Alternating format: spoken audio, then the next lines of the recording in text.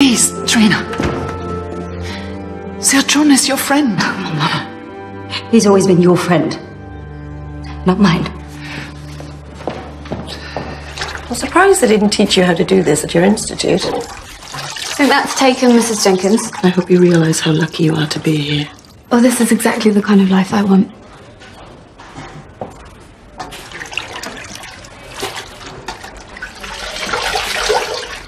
I am very good at mending, Mrs. Jenkins. Would you like me to see what I can do with these? Oh, the Queen won't wear mended gloves. She has a fresh pair every time she goes out. But she does wear mended stockings, so you can show me how clever you are with those. Trina is so... I don't know how to say in English. Stubborn. She's always been stubborn. I think we should move at once. Flora Hastings actually came into my closet unannounced this morning. She's Mama's lady-in-waiting, not mine. And that man was in the library when I came down to look at newspapers. She will soon realise that she is out of her depth, with only the Baroness to run things for her. I cannot live like this any longer. You would be quite separate at Buckingham House. Yes. Yep. Don't take less than 5 shillings. Have I ever let you down before, Mrs. Jenkins? Go on, off you go.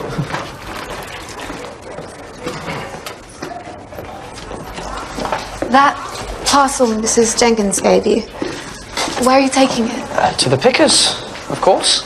It's the second parcel this week I've taken. Mrs. Jenkins does well from the pickers. Oh, yes. 5 shillings for a pair of gloves. And she once got 3 guineas for shoes. She always gives me a 6pence for running them down for her. Oh, don't worry, Miss Skerritt. I'm sure you'll find your own perk right enough. Well, thank you for setting me straight, Mr. Brodie. I don't understand why Trina is in such a hurry to move. We have been so happy here at Kensington. She is so young, ma'am. For her, the bustle of the city will be a novelty. And for you, Mum? It'll be an opportunity. At Buckingham House, you'll be Queen Mother. And you will be her private secretary. I wish I could be sure of that.